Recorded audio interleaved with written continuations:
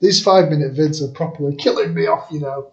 It's so hard to get the examples in time with the amount of waffle I want to do. Right, let's have a look at this one. There's one for you. But if you look, you've got like a units error.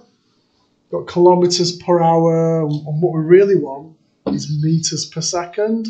So we need to make sure that you change. So there you go, look, there's the change.